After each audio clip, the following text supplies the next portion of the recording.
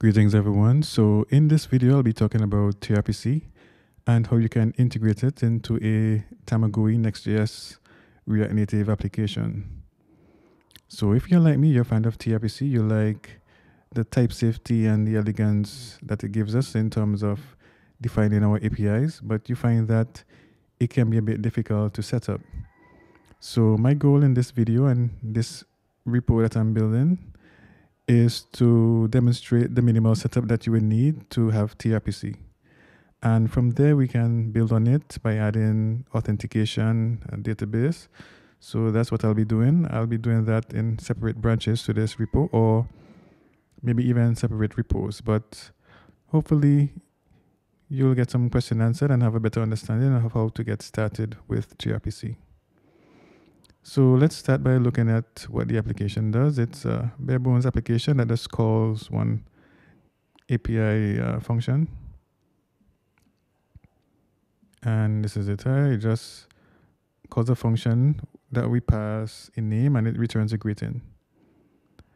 And let's have a look at it on mobile.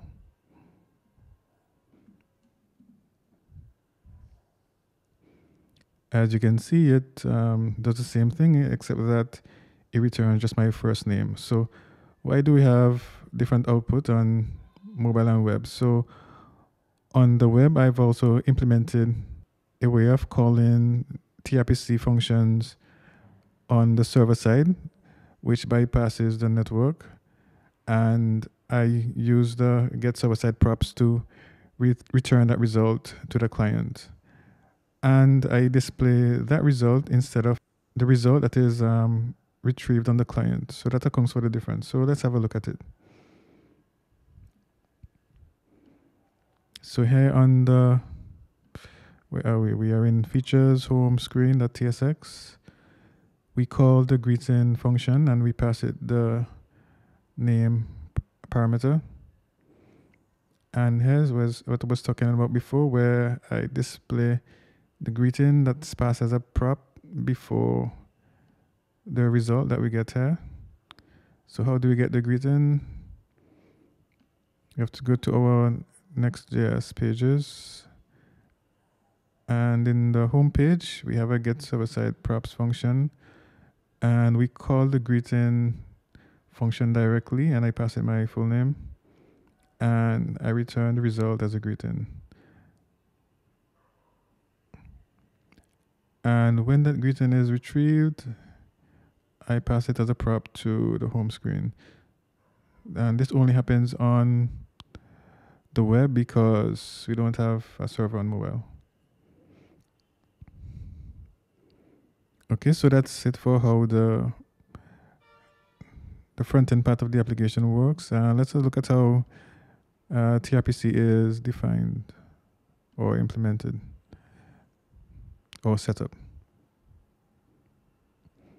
So for this project, what I did is I created a new package called server.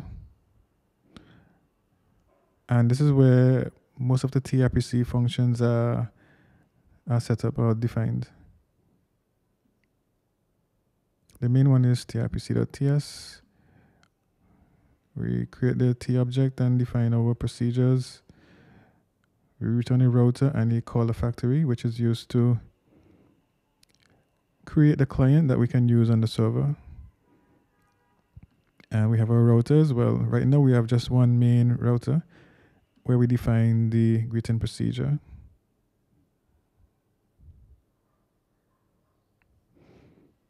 And here we create a create caller function, passing it the router. And we define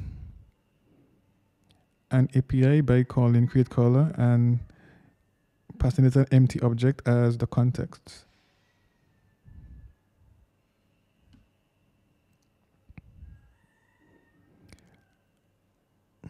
And finally, in the utils directory, we have the utilities that we're going to use to set up tRPC on the client side. So we have separate utilities for web and native. So on the native side, We get the base URL by retrieving the host URI from expo, retrieving its value and returning it.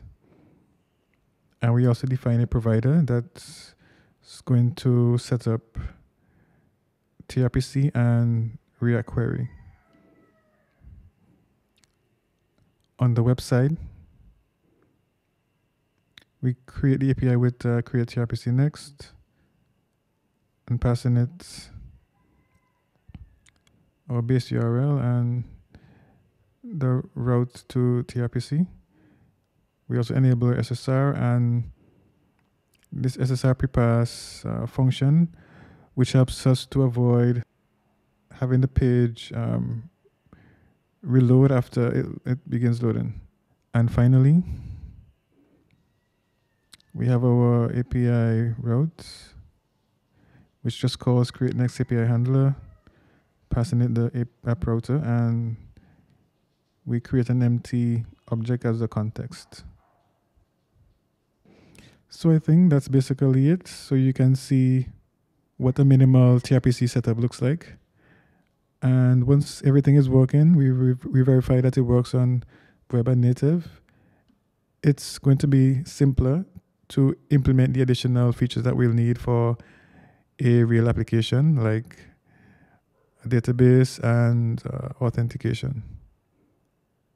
So you can look forward to those. The repository is available on GitHub. You can clone it and play with it and see what it looks like.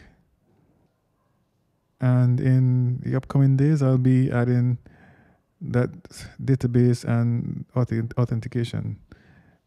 Thank you for watching.